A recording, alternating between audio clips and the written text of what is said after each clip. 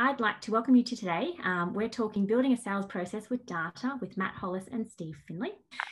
We're going to be covering off where sales processes break down, what to look out for, quick fixes and workarounds versus long-term solutions. And then also the guys are going to chat through some real life examples that will help you learn from. Before I move on though, I'm just going to have a little bit of a chat about who Flexile is, who we are and what we do basically. So Flexile was designed from the ground up to make quoting better, faster, easier, and more accurate. Flexile provides a single online place to manage all your products and pricing, and it integrates into all of your other systems that need to know about products, such as your CRM, OSS, BSS, and billing. And I'm going to leave it there because Matt is going to chat through what Flexile is in a lot more detail later on in the session. And I'm going to cover off who our speakers are. So we have two awesome speakers for today. First, I'd like to introduce Steve Findley. He's the account executive over at Qwilr. At Qwilr, Steve helps companies create beautiful, responsive sales and marketing documents.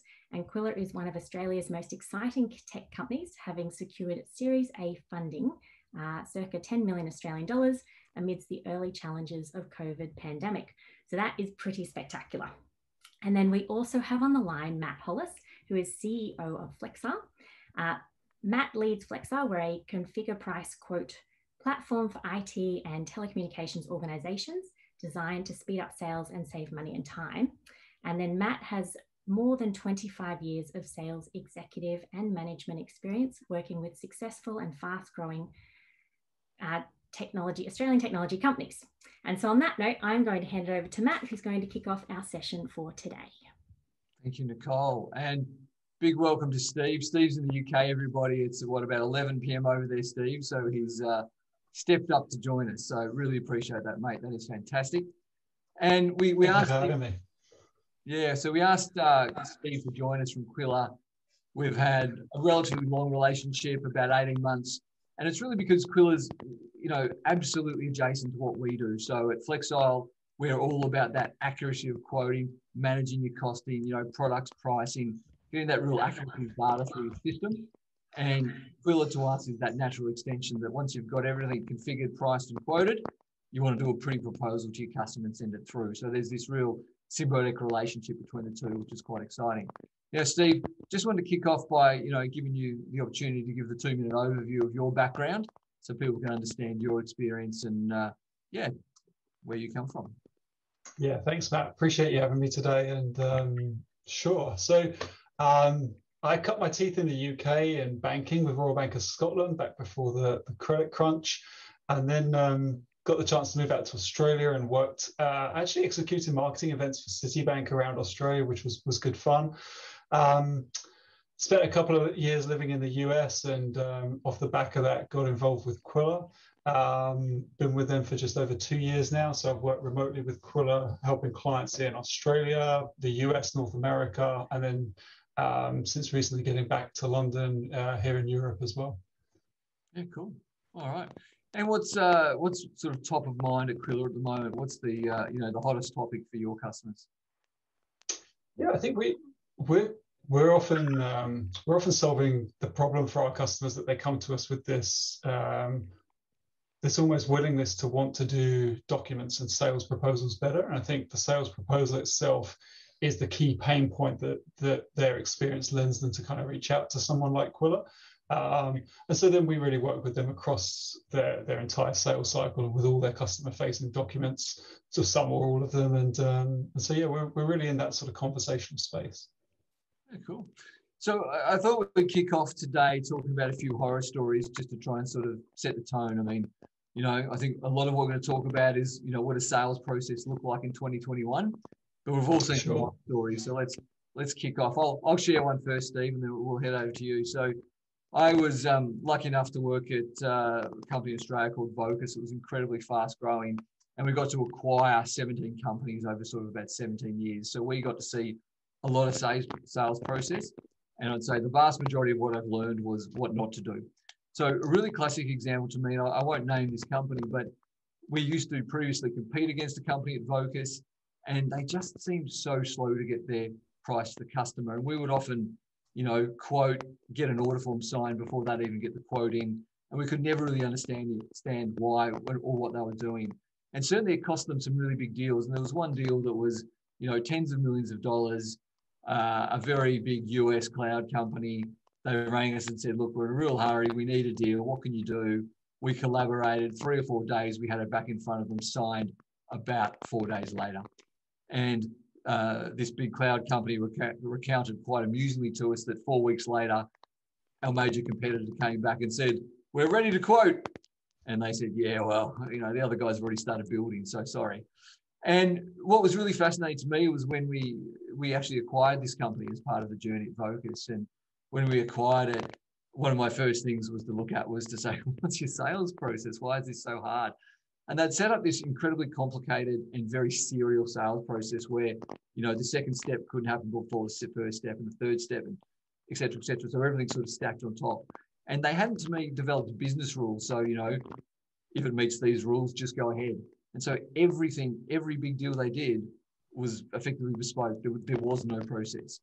And it must have cost them a huge amount of money over the years. And in fact, if they hadn't got that right, I don't think we could have acquired them. So to me, that's how critical great sales process is. Steve, anything on your side that you've seen that concerned you over the years? Yeah, there's been a lot that's concerned me, that's for sure. I think my example is a little bit more situational. I was in London. I'd actually was living in Australia at the time, but in London, just visiting family here. And I got an opportunity to present with a couple of tech leads to Commonwealth Bank's Innovation Lab. And so you wouldn't really get the opportunity in Australia, just given how big an organization, how tough it is to sort of go through some of the channels with CBA. But I feel like we sort of found a backdoor in to present with the sort of satellite innovation lab they had in London at the time. And so it was a great opportunity to go in and have a little bit of like I said, like a backdoor into the bank and present. And so I went in with 2 tech leads and just managed to just really mess up this meeting completely. Like if there was like a book on everything you should do wrong in a sales meeting, I let my tech leads go into too much detail on tech rather than keeping it to an overview, lost a little bit of control about the process, came away from the meeting not having a clue if they even understood what we were trying to pitch to them. And I think it just taught me a lot about sort of meeting control and kind of executive presence and trying to own those processes, even when you're collaborating and doing work with colleagues as well. So I guess the learning though is that with some of these big organizations, CBA being a great example, there are routes that you can get to the right people in those organizations, and hopefully you won't mess it up like I did. Yeah, and look, I think it's probably a classic tale a lot of people heard about, and I sort of think about that as going down rabbit holes. And right. One of the things we're trying to do in a sales, especially when you're in that important meeting, is keep particularly our technical people out of rabbit holes and actually just answering the question asked, right? So, yeah, very, very important, very important. For sure. Wanted to let's get into sort of sales process, and just for those on the call, when I talk about sales process, it's a very broad term, and just really trying to encompass that whole idea from, what do you do when a lead comes in? How do you get a quote? How do you qualify? How do you engage? How do you quote? All the way through to getting a signed order form.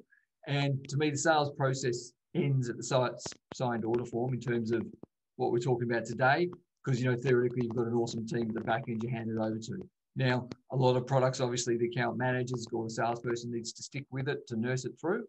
But just today, we're sort of talking through to signed order form. So to me, the absolute fundamental of why we spend time in the sales process is because it helps you sell more. So when I was at Vocus, again, I was really lucky. I joined, there was 23 people. By the time I left 7 years later, there was about 3,500. And really, really quickly and really fast growth, I learned that focusing on the sales process and effectively making it easy for my sales team to sell was the single biggest thing I could do. And so I got a teensy bit obsessed about that. So, if I nerd out too hard on this call, my apologies. It's something I think about a lot. Now, I think the other key thing is we should, everything we should do in sales process, we should be empowering salespeople, not putting the handbrake on. It's very easy in sales process to look for everything that could go wrong and lock that down. Your salespeople probably sell anymore. So it's about finding that balance. And, you know, the other thing I want to sort of think about is what does this look like in 2021? And hence, well, we've got Qwilr on the call, because I think the thing that really attracted me to Qwilr was this idea that, you know, a sales proposal doesn't have to be a PDF. And we think, you know, I see a lot of companies in the height of technology is like, they're like, yeah, but I send my PDF through DocuSign, right? You know, it's done online. And you're like, yeah. So Steve, let's talk a little bit about Qwilr, and where does it fit into the sales process? Yeah, thanks, Matt. It really can actually fit in any number of places. I mean, I mentioned that the sales proposal as being like the classic use case that we see as a pain that would bring customers to us. But Qwilr is a smart document tool, so it's allowing you to create any document as a web page, and so you get mobile responsiveness, analytics, collaboration. You can pull in the superpowers of the web into your documents, things like videos and dynamic pricing and calendars, and all these things that are there to empower sales teams and remove friction. So, I mean, we do see the sales proposal as being one of the bigger use case documents at Qwilr, but then as a tool, we have clients that use it right through a sales funnel. So if you imagine one client I worked with recently, they would have sort of 5 or 10 of their top case studies created as Qwilr documents, and then they'll embed their sales teams, their AEs, calendars into that particular document. So the flow for the customer at top of funnel is they inquire about the company, they get an industry fit case study sent to them, which has the sales team's calendar in it. They book into the meeting, then that goes into a demo using a morphed Qwilr document from that original document, then onto like a sales proposal from there, which is another version of that Qwilr document, again, all branded and kind of provides continuity during that process, then through the contract and e-sign. So it can really like support sales teams like throughout that whole process. And I think about like one of the things you mentioned, like about empowering sales teams, it really is, I think, important to, a lot of companies are operating almost like a zero trust environment around sales teams and like wanting to lock down permissions and stop their team from doing all these different things. But I've seen like the best sales teams I've seen are the complete opposite of that, when, you know, you empower people and they can go out and do their jobs to the best effect. Look, I agree entirely, and I feel like that's where Flexile really works well with Qwilr. You know, we can make sure that salespeople can't quote the wrong things. We can make it easy for them to quote. We can hopefully reduce that reliance on, you know, pre-sales. And I feel like, you know, it's these combination of tools, you know, so your CRM, your CPQ, your document generation, or your proposal tool, that in a COVID world where we're, you know, at least mostly remote still, albeit some people are already back to hybrid, certainly in Australia, probably not so much in the UK. But, you know, you've just got to be able to, you know, work anywhere and collaborate easily and get things done quickly. So I think that's definitely really powerful. And I must say, Steve, one of the things that, just with my sales management hat on, the thing when I first saw Qwilr was the tracking. You know, I've sent them a document, I can see when they open it. And to me, what a no-brainer, right? I see they've opened my proposal. Why don't I call them? Hey, have you had a chance to look at my proposal? I'm looking at it right now. You know, like, it's, to me, that's the sort of insight that surely helps us sell more, right? So that's, I think, really exciting. And the other thing I want to talk about now is, so Qwilr, like you said, it can fit multiple places. What sort of integrations does it have? So obviously, in our business, we've got integrated into Salesforce, which is fantastic for us because, you know, that's the CRM that we use. But yeah, how broad are those integrations, and how are other ways people are using it in the business? Yeah, absolutely. So likewise, integrated into Salesforce and then HubSpot are the two lead CRMs that we connect into. So if you imagine in the document creation process, it's automatically pulling data out of that database and putting it into the client-facing document. Some of the other integrations that Qwilr has, you know, you can hook it up to Slack to drive notifications in if you have documents viewed by customers or documents accepted by customers. So like comms channels like that. And then when a document is completed or signed, you can push pricing through to an invoice in Xero or QuickBooks Online, drive information into Stripe for payment collection, that sort of thing as well. So it's really sort of designed to sit amongst many different tools and fit well into different tech stacks. Yeah, awesome. And I love those integrations. I mean, we're a big fan of Slack and a big fan of Stripe. And just the ability when, a customer accepts your proposal to say, I need to send that, that first 50% up front, or whatever that initial payment is, to automate that, send a message into Slack so the rest of the team can see you've been successful. Yeah, to me, again, this is a COVID world, right? We're not all in an office, and the days of ringing the bell in the office are a bit old. Maybe showing my age a little bit there, but have worked in those environments. And to me, this is selling in 2021, so it's really good. The other thing I want to sort of scratch into is e-sign, because I feel like, e-sign is, to me, it's been a real revelation for the sales process. I mean, the whole idea of sort of sending a document, they got to print out, they got to sign, they got to then walk over to someone else to sign, they got to scan back. I mean, that's clearly friction, right? Right. And we sort of got DocuSign and things like, other systems where really they are just in the simplest form. You upload your PDF and you make that signing functionality easier.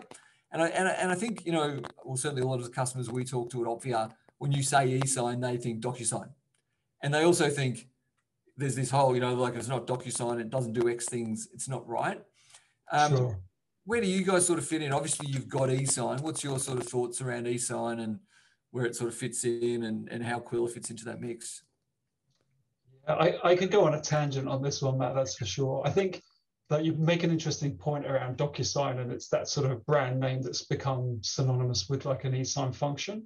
But there are plenty of tools out there, Qwilr included, that allow documents to be e-signed. And actually, provided you're meeting functionality for the regulation around e-sign, it actually then falls back on the customer creating that document to let their client know what they're signing up to by putting their signature on it. So the onus is around that communication of, by signing this document, you're agreeing to pay us this or do this, or that we will do this. So, we see that process will happen a lot in Qwilr with our own e-sign function. I think what's interesting with DocuSign is that what we've typically found is that if you go through a very complex legal process, or like redlining and back and forth, I see DocuSign as being, and certain similar tools being, a great fit for that type of setup. But what's interesting with DocuSign is if you put a DocuSign in front of a customer, their gut reaction to seeing that type of document is that it needs to go through a legal process.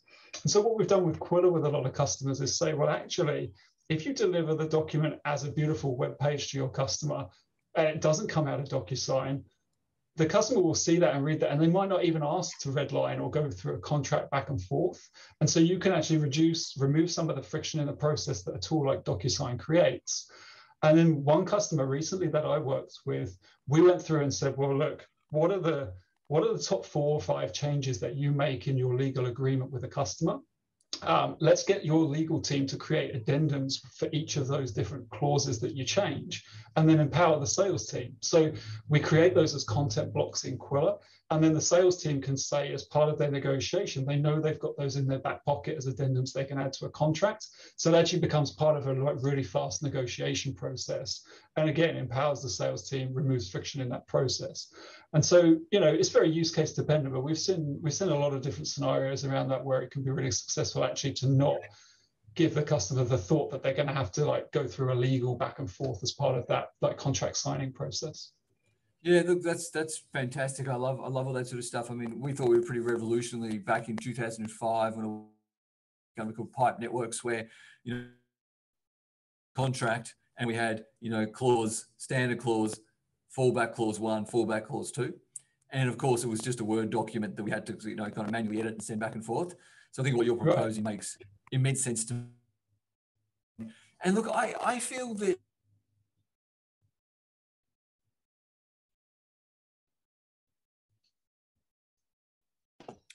Oh, we've lost Matt. I know he's. We lost him. Yeah, we have. Right at the best time, Nicole. I know, right in the middle of it. He'll be back on. He's got an iPad set up as a backup. Unfortunately, these things happen with technology sometimes. Yeah, exactly right. So I think that is definitely a really cool feature there.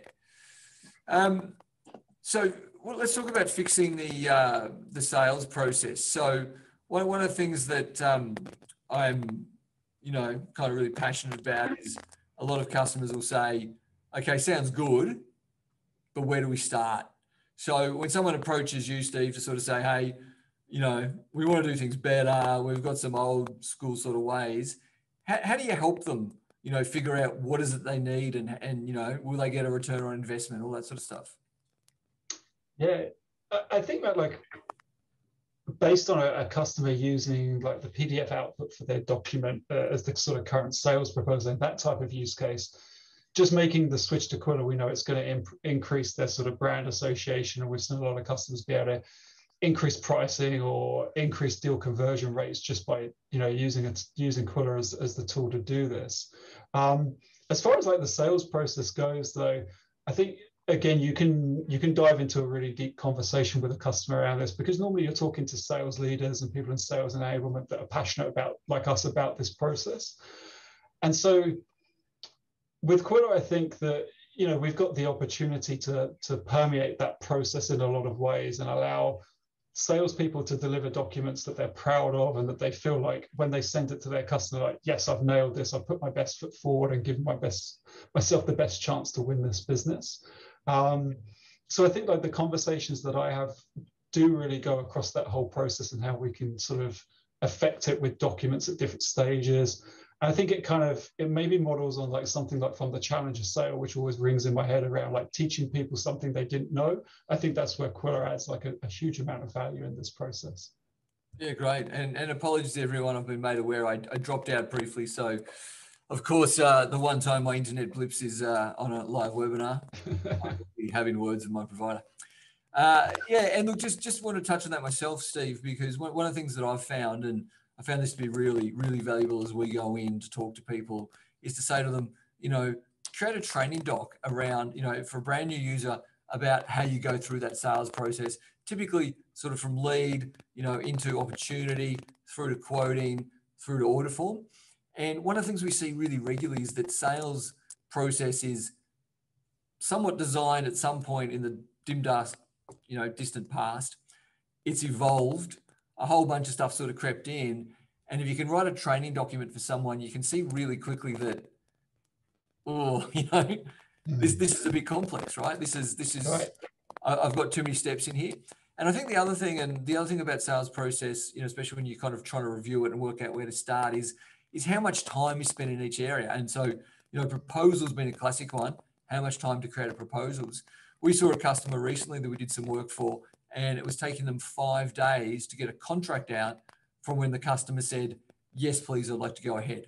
And wow, you know, with my sales hat on, I find that terrifying. I like to think I'm a relatively sort of, I try to remember to be paranoid when I'm selling. And, you know, anytime they've said yes and I don't have an order form in front of them immediately, I'm worried someone's going to steal the deal from me. So I think that's a real risk. And sure. like that horror story before, now admittedly they were taking 4 weeks. So, you know, the gate was wide open and there was like flashing green light saying, please come in. But, you know, I think even, you know, if it's not within 24 hours, you've got, I think, a serious problem.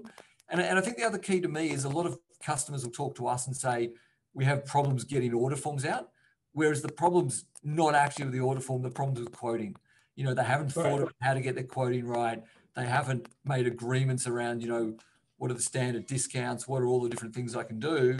And so therefore, by the time they get the customer saying, yes, please, it goes through quite an extensive checking process. And I just find that, you know, don't check before you send the quote, you know, so that you can move really quickly once the customer's there. Yeah, okay. Absolutely.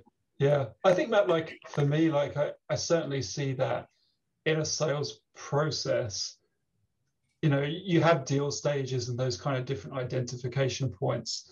But I think if you can simplify those and remove steps for a salesperson to have to take, it almost frees them up to be more creative and better in that process with their customer, because they're not having to think like, what discount can I give here? Like, what term can I do here? Like, what paperwork have I got to get set to do this? You free them of some of those restrictions, and then they can get creative around like how they sell and how they look after that client, which I think is where, yeah, like certainly from what I've seen, some of that really good stuff happens. Couldn't agree more. Couldn't agree more. I think if we can, I always just think, let's get salespeople selling for as much of their time as possible, and then let's make any of that process at the back end as easy as possible. You know, we've all worked in organizations where, you know, getting a quote out can be a challenge.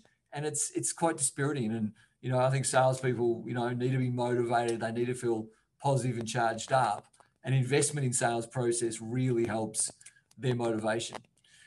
So when you're thinking about this process and you get engaged by customers, is there any like really specific things that you just see regularly? Like, is there really obvious things that you're looking for? Any easy ways to hone in on some critical areas that you see from your side? Yeah, but do you mean like from the sort of statistics around a sales proposal as a document and how it's used right now? Yeah, absolutely. Let's touch on that if you've got some. That sounds great. Sure. Yeah.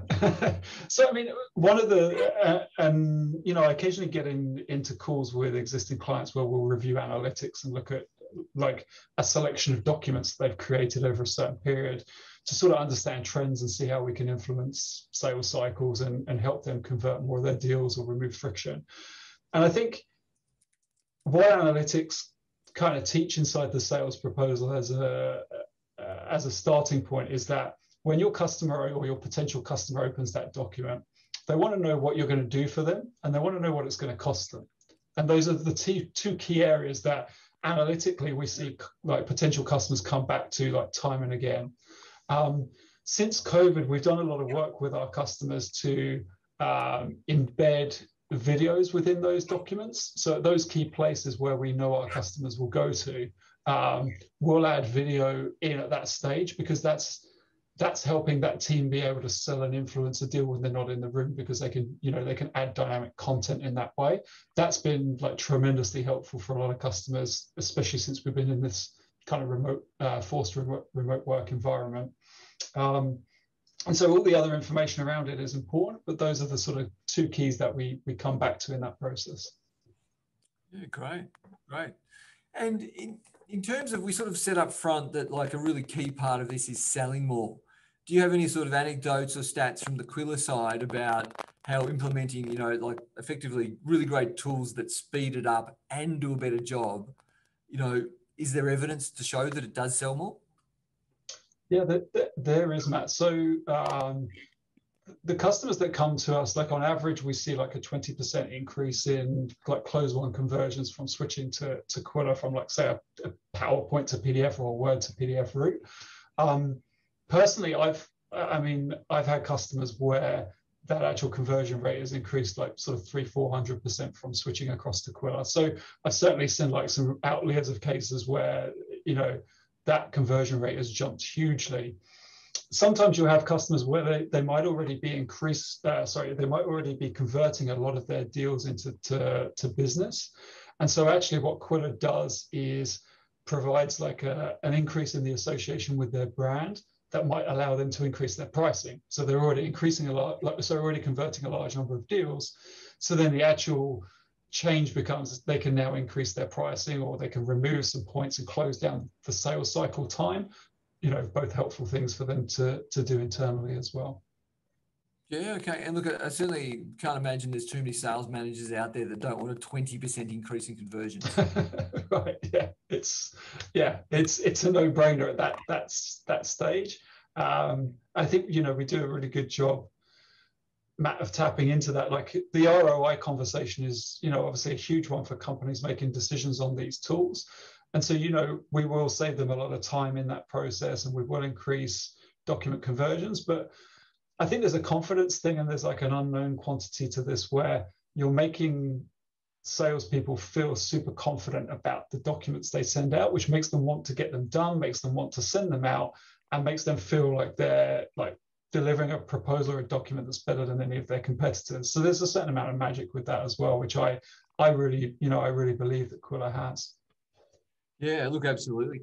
And how do you feel it's accepted? So, I mean, obviously, I'm an absolute tech head. The latest tech comes out, I buy it. I buy random things, on like Kickstarter, because I just get excited. Right. And so I'm an early adopter, right? So to me, I look at things like this, and I'm just like, I want it. It's amazing.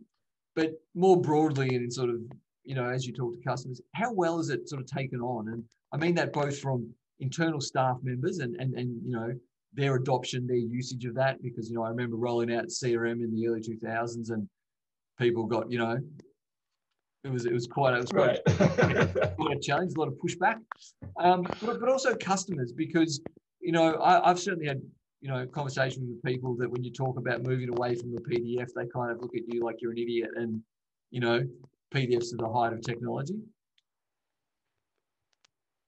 Oh, have we lost you there, Steve, or is it me again? You're still there, Matt, so maybe it's Steve this time. Could be Steve. Welcome to live webinars on the internet. Correct. And global. Don't forget it's global. We're managing multiple providers here. Yeah, it's got to come all the way from the UK.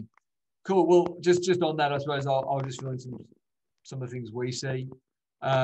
We find a lot of people that we initially talk to them about moving away from PDFs to be a little bit skeptical. But once they see that the document can be sent out, it can be tracked. Like I said, you can see when they've logged in. You can see how they interact with your document. You can see how long they spend on it. They typically come around pretty quickly. And one of the things we find is that people sort of say, oh, we'll just use it for this one thing. We don't want to go all in. And, sort of 4 weeks in, they're like, okay, we're all in. So I think it's one of those things that there is that reluctance, just because, PDFs have become sort of almost synonymous with business documents and what we send to our customers. So, just that it is a big change, but it's the future. And like Steve was saying, you can receive it on your mobile, on your tablet, on your computer, and you get the best experience the whole time. Now, why don't I start a demo, and by all means, throw questions in the chat while I'm demoing. If you see things coming through that you think that's interesting, I want to scratch at that, ask them. I mentioned I'm not the world's best multitasker, so I will endeavour to answer them while I'm presenting. But if I'm in the middle of it, I might just take them at the end. We'll see how we go. So what I'm going to do is just launch the demo here. But I'm going to start from CRM. Now, I've got the demo starting from CRM because this is B2B sales process, and to me, if you don't have your customer in CRM, why are you quoting them? You know what I mean? Like it feels a bit early. So in this example here, I've got my account test.com.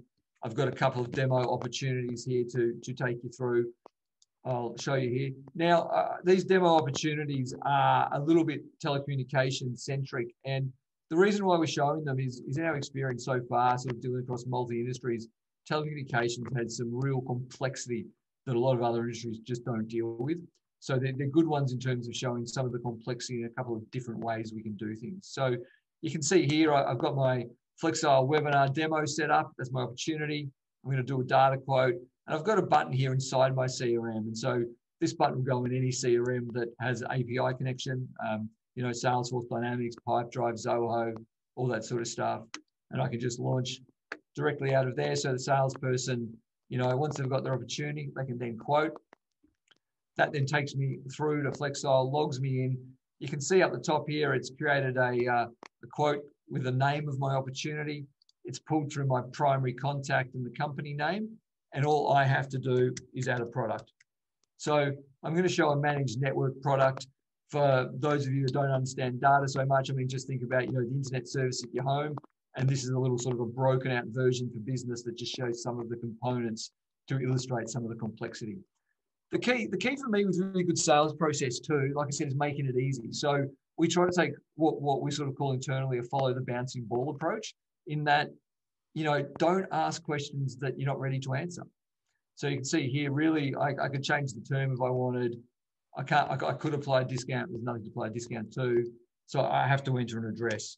So I'll just enter the address of my office location here. That's just a Google autocomplete style field. And so you can see once that's done, it's now going to tell me, well, at that address, Matt, if you want to sell a service, here's what's available. So I'll pick a Telstra service. So anyone from Australia will be very familiar with Telstra. They're our, number one telco. And I can select a bandwidth. Let's say the customer's looking at 100 meg. I select that there, and then I can pick a device to put on the end of it to manage it for them. So you can see here, I've got about 7 devices in my list. And one of the things that Flexile is really good about is understanding your business logic. So if we go to a 200 meg, the customer says, actually, I feel like 200 meg, you'll see I've got a reduced list of CPE in my list here. Now that's because the other ones only support up to about 150. So once you get over 200, let's take them out of selection. Let's make sure that you can't actually quote the wrong thing.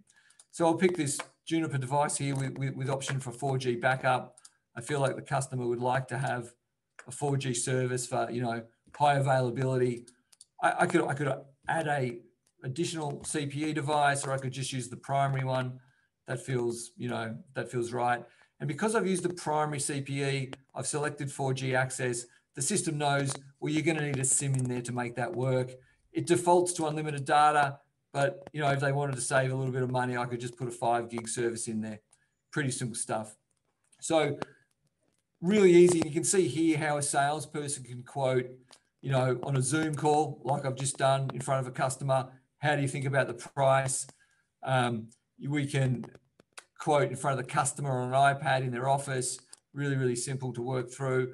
And then I can sync it back to Salesforce. So again, I put my sales manager hat on, and, you know, trying to get 100% accurate pipeline, one of the most frustrating things for sales managers. You know, you're presenting to your boss or to the board, and you want to have complete faith in your pipeline. So if I go back here and just refresh this so I can see it, you'll see now I've got a quote attached. I've got dollar figures here. So the salesperson, you know, to me, this frees them up. They have to create an opportunity, kind of non-negotiable, because they've got to store data. They have to do quotes. You can't get paid commission if you don't do a quote. You can't get an order if you don't do a quote. But they don't then have to go back and update Salesforce. So that's a really big saving, or their CRM. So I can just have a look in there at the quote and see what's been pushed across. Now, in this instance, I've just pushed some summary data across, but you can push in whatever you want. So, you know, very flexible, very customizable. And we talked about Qwilr. So I've got Qwilr here. I can just create a new quote, pick up the Opvia proposal, use the template, and we can view that before we send that out to the customer. So you can see here, and, you know, look, this was designed by me, not a graphic designer, and Steve did a little bit of work to make it pretty last night. So thanks, Steve. But this just gives you an idea of what you can send out. So a little bit about the company. You can see the 2 products there I've pulled through. I've got my total. Can we help with setup? So I've got a couple of onboarding products there that are optional that they can tick and select in. And like Steve said, a video, and I think this is really cool. So to me, this is selling in 2021. So we'll just... Hey Matt, Steve at Qwilr here. This is an example of a video being embedded back into a Qwilr document. And so something our customers have been doing to great effect in sales processes is creating videos inside their document where they talk their customer through the document, help them through any specific points, chat through pricing, give them options, let them know what happens next and how to move forward with the document they've provided. So this is just a quick example of a record inside a Qwilr page where you can then take this video and embed it back into the document. I hope this is helpful. It indeed was helpful. So to me, that's really great because, you know, I always think, you know, my memory is like, I don't like to send a quote to somebody without explaining it to them to make sure they're really clear. And what a great opportunity. You can put a little explainer in it as you send it out. I think that's fantastic. Obviously, we talked about, you know, e-sign, the ability to have an acceptance process. So it's a really cool, nice tool that you can use to send it directly out to your customers. I'll just jump back here into Salesforce and I'll do another proposal just to show you something different. Just got another opportunity here that one that I prepared earlier. So let's launch a quote again in Flexile.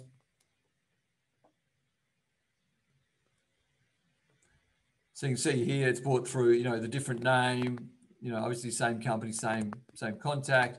And I'll do a voice product, and assuming I can spell properly, I show a voice product. So to me, what I'm showing here is just a different way of selling. So this is the other product I showed is what we call a sort of a tight bundle. It's highly integrated. All the pieces are, you know, stuck together, and it just calculates a single line price. And that would typically flow through to billing as a single line item on your billing. In this instance, this is more of a configurator type solution where we ask questions and then we add products to the proposal based on the questions. So again, voice, one of the world's simplest products. We all use voice. We all need a voice solution. Surprisingly difficult for salespeople to sell because there's just enough variables to make it complicated. So this is a really good example. So you can say I'm quoting a small business. They've got 10 users. We'll leave them just on the standard phone plan. We'll leave 36 months. We'll port across 10 numbers for them. We'll give them one. So a direct in-dial range just means everybody has their own number. So we'll give them one of those. They might want a free call number so that people can call in, and they might already have one. And then they might say, how many phones do you need? So with 10 users, let's say that 5 of them can have a standard handset. 5 of them are really important people. So let's give them video handsets. They want the fancy one, and maybe just a conference phone for their boardroom. And let's say a few people work from home regularly. They might just want a headset to make that easier as well. So let's throw that in there. Now, installation here. Installation could be a calculation based on those previous selections, or it can be just a free text here. So looking at this, I'm going to say installation is really only about 3 hours. And let's do some online training. Let's just make that 1 hour, because it's going to be a pretty simple system. So once I've gone through, and this is something you can work through with a customer on the phone, or like I said, in person with an iPad or a tablet device, I can just create the products. So rather than sort of asking, do you want this model phone? Do you want this, that, and other? Much easier and faster way to get there.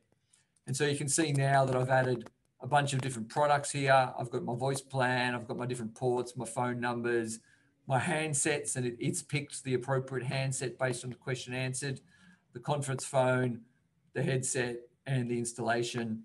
Now I can then look at that just in a customer facing version in Flexile. And I think this is where this kind of idea of configure price quote versus what Qwilr comes in. So this to me is a quote. It's a short summary of what you're getting a price for, whereas a proposal is this plus more, a bit of a sales pitch from the company. So Flexile, configure price quote, Qwilr takes it to the next level for proposals. So you can see here, I've got things broken out. There's a mix of recurring revenue items and one-off items. We can do some other cool things here, like we might just say, actually, let's just deselect that as standard and make it optional, the conference phone, and maybe the same with the headsets, right? So we'll just make those optionals. They can select those in. So if we view the quote now, we'll see their optional items there. It shows the dollar figures. And if you watch the totals will increase as I add things to them. So yeah, I do want those. They're good. And again, very lightweight. E-sign certainly meets Australian requirements. You've got to type a name. You've got to type an email. And once you've done that, you can then accept quote. So again, you can see here, we're talking about really lightweight ways of signing customers up today. We've got a very small amount of boilerplate. It's referencing an online standard form of agreement, and a really great and really good way to tackle it, as long as that works for your industry and your requirements. The other thing that these templates can be set up to do, which is quite handy, because we talked about online and how cool that is. A lot of people still want a PDF. So you can print this to PDF, and you can see that when we print to PDF, it gives you an old-fashioned signing block. So you can just print that out. You can take that with you to the customer, hand them the pen and say, please sign, or you can throw that into your e-sign solution. So very, very flexible. So that's the main things I wanted to demo to people. Flexile is a lot more than just a quoting system. To me, quoting is kind of the output of really well-designed products and pricing. So while salespeople tend to just spend their time in the quoting module here and the product catalog, and so the product catalog just shows you every active product that's available for sale. Good to browse through if you're a salesperson. You're not sure what options you might want to present to somebody. You might have a look in the catalog, in the 10 minutes before you get on the Zoom call. For product managers and pricing managers, there's a full back end where you can manage your products and you can build them up. We looked at a managed network product earlier, and so we can see that here in the back end editor. Where this is where we build it up. It's relatively simple and easy to use. We sort of say, look, if you're a good Excel user, your way around a spreadsheet, maybe you've been in sales operations, you can do this on your ear. Product managers pick it up really easily. Quite easy to use, and it also holds pricing. So there's a lot of different pricing you can put in here. In that solution I quoted earlier, the managed network one, we quoted up a Telstra Ethernet access service. So there's a very simple price table we're just looking up to get that pricing. And again, while we can, from our system, we can do an API call out to another system to say, hey, is it available? What's the price? Sometimes that's a multi-call process and it's just a little bit slow on the user experience. So we find it's a lot easier to say, what's available, please, supplier, and then have a preloaded price book, unless the pricing changes, you know, weekly or monthly, in which case do the API call for that as well. So they're the sort of, you know, a very short demo of Flexile and a little bit of a taster. I'd like to open it up now for questions if anybody wants to ask any questions or even see anything specific in the thing. We've got a question here from Dan Whitford. What is the primary route field for? And so that was in that managed network example I showed. So one of the ways to calculate the price, when you say, hey, Telstra, what's available at this address? They'll say, this product's available, but here's an identifier. They call it a primary route. And then that allows us to look up the price. So without that information, we can't look up the price. So just, you know, we reflect that back to a salesperson because it's obviously useful for them to understand, whether that made sense. Now, I believe, Steve, you're back with us. Any final thoughts? No, maybe he still suffering technical difficulties. Okay, well, look, apologies everyone. We nearly got there through the whole thing with no technical snafus, but we lost our special guest at the end, so apologies again. If anyone has any other questions, throw them in there. Otherwise, I think we will wrap it up. Perfect. Sounds good, Matt. It looks like everyone's pretty quiet. So we might wrap it up early and give about 9 minutes back. I do just want to say we did record the session today, so we'll pop that across to everyone the next couple of days once I've had a chance to just check the recording first. But otherwise, I want to say thank you, Matt. We'll pop a note across to Steve as well to thank him for his time. It's quite late in the UK where he is, so he's probably grateful actually for those technical difficulties so he can knock off early. And yeah, thanks for everyone for dialing in and for those questions. Have a good rest of your day. Thanks, everybody. Appreciate it.